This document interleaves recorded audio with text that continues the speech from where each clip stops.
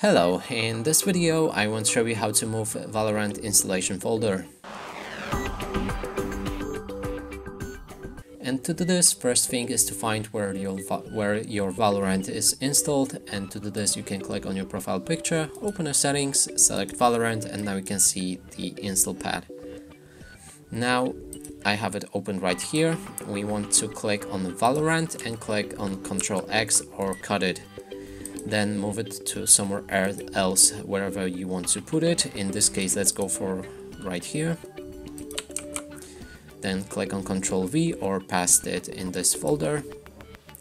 It should copy, and then when we try to restart a Riot client,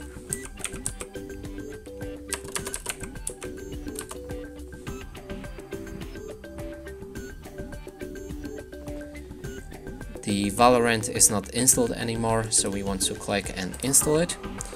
And here select already installed. Now find the Valorant with this window, so it should be right here. Then open the live folder and click on OK. And as you can see, the play button instantly lights up, and that means we can play Valorant, and it's moved to another place on my disk. And that's it for this video. Hope you like it. Please consider subscribing to our channel, leave a like and a comment below.